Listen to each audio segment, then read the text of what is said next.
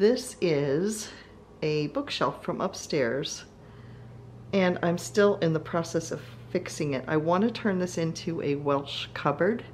So the top 3 shelves, here, here, and here, I bought some beadboard for, and that's going to go behind it, and it's going to get painted blue. And the paint is right there for it, and it's kind of blue between some of the blue and white dishes. And then down here is going to be cookbooks, and I'm not sure what else. So, but right now it's sitting right there. I am getting ready to sand. This is the beadboard. I'll get it close so you can see. See, it has these little grooves in it, and it's going to get painted, but it needs to be just lightly sanded. Now, I had these cut at Lowe's, and this is cut because it won't fit in my car otherwise. I could not take the complete 4x8 sheet of plywood or bead. I could not take the complete 4x8 sheet of beadboard home and cut it. I needed it cut there because I have a little car. I have a Yaris, a Toyota Yaris, which is littler than a Corolla. So I had to have it cut before I left. So this is cut correctly. However, I just noticed, because this is the other portion of the sheet, and I knew when the guy cut it, something didn't look right. He cut it wrong. The line should have been running straight up. The line should have been running the opposite of what they are. So, thankfully, this piece, which also has a good bit of damage to it, which I didn't realize, you can see it right there. Thankfully, this is not a piece I'm going to be using except for a backing on another bookshelf, but I'm not going to be using it in the dining room, thank goodness, because that's really bad shape. So there is my electric sander. Well, it's actually Dave's electric sander. He's trusted me with it. And I have a socket right there. Now, before I get started, I got to show you something funny, because we have a colony of feral cats in our neighborhood. They keep tackling my yard ornaments. I have 2 little ceramic bunnies. They've knocked them both over. And then over here, way back in here, I mean, they tackled this little guy. This is a little turtle that my mom gave me that used to sit up front here. They knocked him all the way back there. So I'll fix that while I'm here, but yeah, apparently they don't like my yard ornaments. Okay, here we go. I'm going to cut out the noise. So it's going to be silent. I'll put some music on or something because it'll hurt your ears otherwise.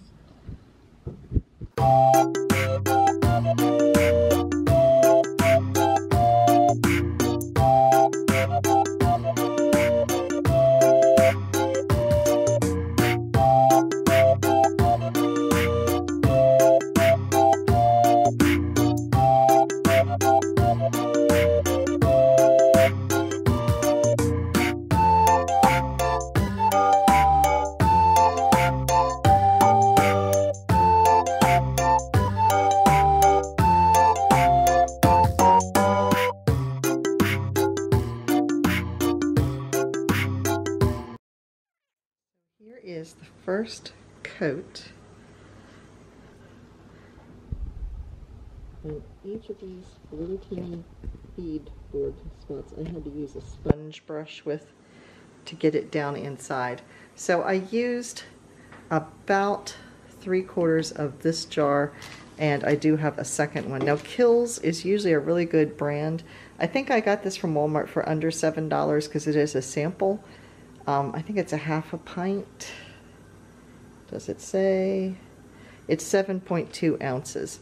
And I was able to cover this with a little bit to spare. But on a regular wall, it would be fine. But because this is raw lumber, I'm going to need to put a second coat on it. So right now it's drying. And it's going to match the blue china that is over there. It's going to be behind those shelves. So yeah, we'll come back after the second coat is on. And just in case you didn't know, most people know this little trick, but if you don't, you can put, my dishwasher's running, you can put your roller and your brush in a plastic sack and put them in the refrigerator, and it will keep them from drying out. I mean, it's not going to last indefinitely, but it will hold it for a day or two. So yeah, if you want to save your brushes a little bit, that's a little trick. Okay, we have the second coat on this. It did take 2, and it might take a couple spots right around here, I'm not sure. Might take a third coat in a couple places, but I think I will just wait until I have it up, and then I'll just do any touch-ups that would need to be done then. So my next project is I need to clear everything off of these shelves, and there are screws, like locking screws on the sides and the back, and I need to use those and make sure everything's good and tightened up. And then Dave is going to help me square things up. You can see my tape measure there. He's going to help me square things up when I finish. And to do like the color this turned out, I think it is going to be a good mix between the blues, because there is the blue of my Falls graph, and you can see it's outlined with like a darker blue. And then that is salt glazed pottery from Williamsburg, and that's a cobalt blue.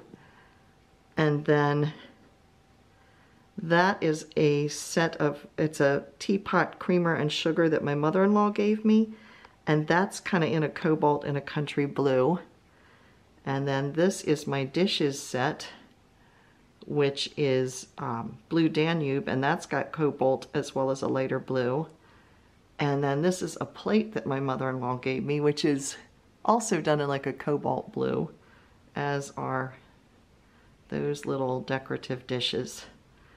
So I think it is going to work well with this color, which is looking brighter. It's actually closer to kind of a navy country blue, sort of. It's not quite as brilliant as what I'm seeing on screen. So I'm going to take care of doing that now. On to this. This is what happens when Dave has a broken wrist and one of us has to hold the wood up while the other one drills this into place. So we have it on top of a footstool, on top of a plastic container, on top of a box, perched on that.